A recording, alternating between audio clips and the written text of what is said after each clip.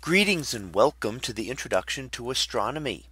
One of the things that I like to do in each of my introductory astronomy classes is to begin the class with the astronomy picture of the day from the NASA website, that is apod.nasa.gov/apod. And today's picture for November the 21st of 2020. Well, it is titled Mars and Meteor over Jade Dragon Snow Mountain. So what do we see here? Well, this is a couple of things up in the sky, including the planet Mars. And that's the bright red glow almost to the center of the frame. And that is the one of the planets similar to Earth, what we call the terrestrial planets. And those are the planets that we could land on, those that have solid surfaces. And that includes Mercury and Venus, as well as Earth and Mars. Now we've actually have landed to one way or another on all of those planets, although the landing on Mercury was more of a crashing when the Messenger spacecraft reached the end of its life. And Mars, we of course have landed on many times, including rovers that are currently there, such as Curiosity and the new rover that is on its way to Mars right now. Now, in this case, we also see a meteor. A meteor is the streak of light we see, and that is a tiny bit of a comet generally.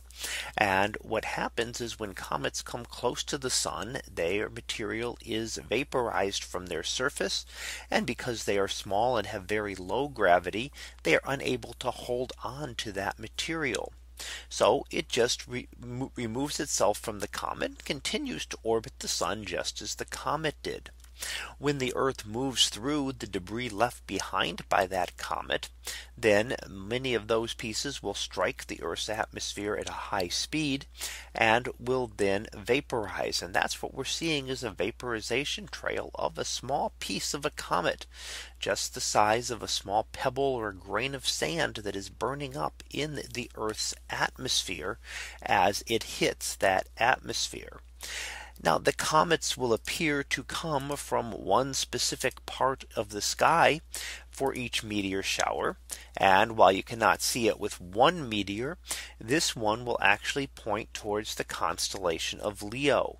So it appears that they all come or radiate from this specific area of the sky.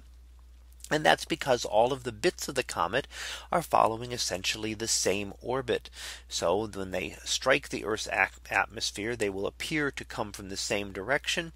And on the curved sky, that will then make them appear as though they are converging off in the distance, much as distant railroad tracks or telephone poles will appear to converge off in the distance.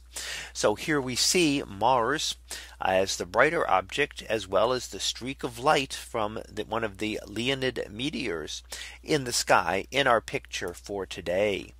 So that was our picture of the day for November the 21st of 2020. It was titled Mars and Meteor over Jade Dragon Snow Mountain. We'll be back again tomorrow for the next picture, previewed to be dark marking on the sky. So we'll see what that is about tomorrow. And until then, have a great day, everyone, and I will see you in class.